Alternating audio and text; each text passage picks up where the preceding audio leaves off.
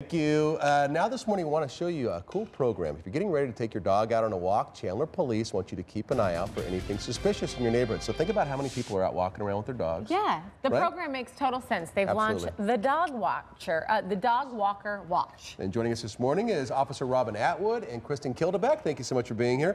Let's start with you, Officer. Cool idea, and how did it come about?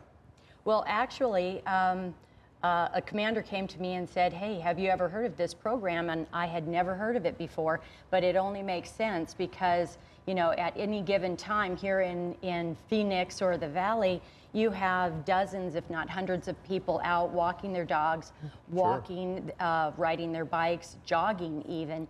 So it just only made sense. These are the people that are out there in our community at all given times, and they know what's proper or normal in their community and what's not. And they often, depending on the time of year, are out before the sun comes up or when the sun goes down in the evening hours when there aren't so many eyes on the surrounding area. Absolutely.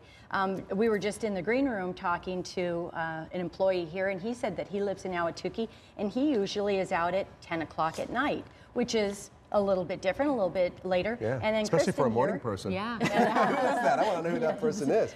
He's like a vampire. Oh yeah, okay, sales. Okay. He's got a 9-to-5 job. But Kristen here, she's a little bit earlier in the day before it gets warm, so she's out with Layla walking with her granddaughter in her community. So Kristen, yes. why do you think it's important for you to be part of this with Layla?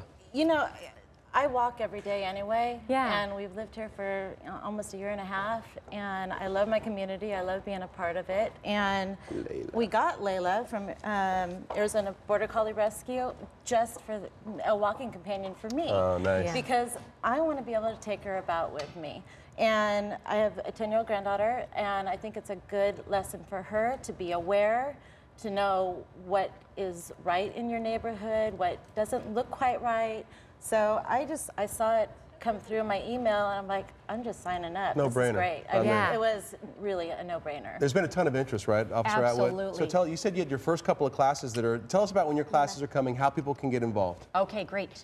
So the first class is actually on Thursday night, and it is past full. Okay. People have wanted to come, and they're usually coming in pairs, husbands and wives, some with their children. They want to know how to be effective in regards to communicating to the police department if something isn't right.